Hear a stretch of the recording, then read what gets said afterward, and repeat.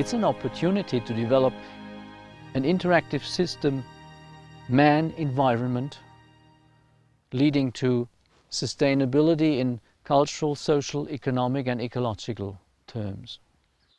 Where eastern France meets southern Germany, you find a cross-border forest area, which is the largest uninterrupted forest in Western Europe, equivalent to the size of Luxembourg.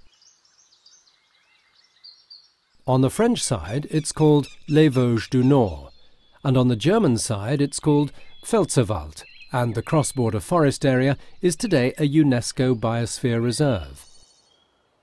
A UNESCO Biosphere Reserve always consists of 3 different areas or zones. There's a core area with a very strict protection and a minimum of human interference. There is a buffer zone where we try to develop ecologically sound and sustainable ways of agriculture and forestry, for instance. And there is a so-called transition area, which is the biggest area, over 50% of the total, where people live. And there we try to develop, together with people, models of sustainable economic and social development.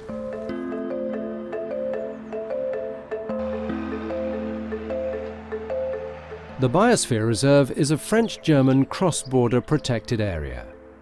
The 2 nations cooperate on common goals within conservation and sustainable development. The French and the German partners, they have common goals and overall objectives for the transboundary biosphere reserves. Especially, just to give some examples, close to nature forestry, ecological agriculture, sustainable and ecologically sound tourism, last not least, the conservation of the diversity of species.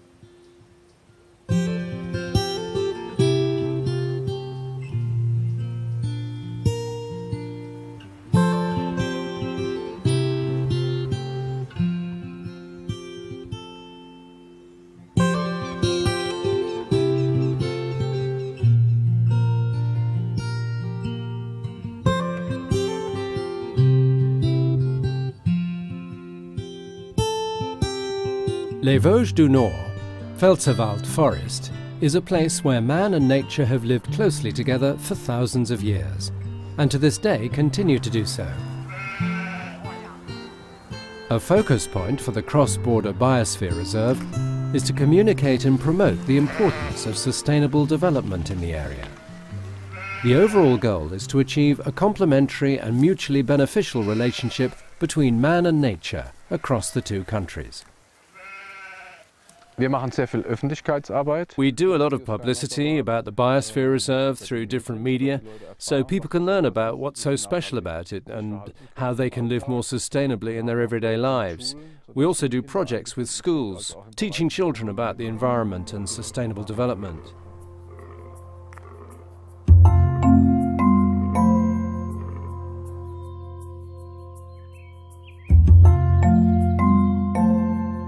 Wir haben eine mosaikartige Landschaft im Biosphärenreservat. We have a mosaic type of countryside in the Biosphere Reserve. That is a variation of small-scale grasslands, farmlands, vineyards and fruit orchards.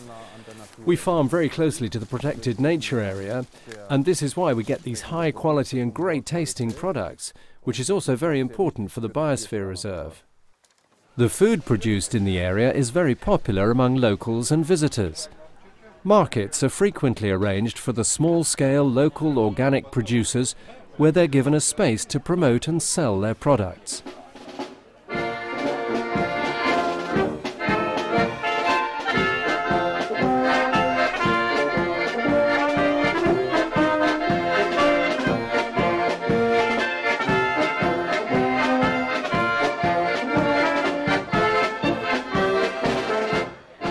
Wichtige Partner für uns sind die lokalen Landwirte und Winzer. Important partners for us are the local farmers and wine growers.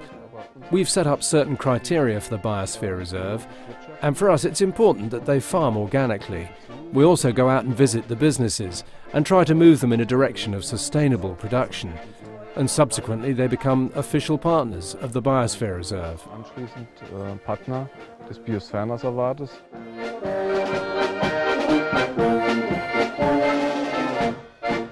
Durch unsere Marketingaktivitäten Through our marketing activities, the local businesses, little by little, are transforming into more sustainable producers, and we've set the criteria for this. We try to encourage the businesses to go this way. We started with 5 partners, now we have 50. And what's important for us is that we work across borders together with the French partners and complete many projects with sehr them. viele Projekte mit ihnen durch.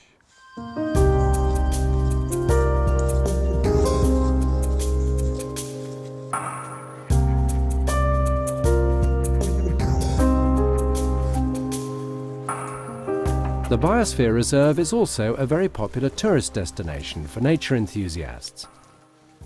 Wir haben ein sehr großes Waldgebiet. We have a huge forest area, which typically attracts a lot of trekkers, and we have a well-established network of trekking trails, a high density of huts, and also lots of interesting mountain bike trails. To balance the pressure which is exerted by growing numbers of tourists and other kinds of resource users and people who utilize the area is a big challenge, and it's not very easy. We try to tackle this problem by developing a sophisticated system of visitor management, which means certain areas have to be respected as no-go areas. At the same time, we have lots of areas where people can go to. They can walk on hiking tracks. The overall objective should be that people understand each other much better, Germans and French. They come together, they build confidence, and together they develop models of sustainable development in close conjunction with nature conservation and social and cultural diversity.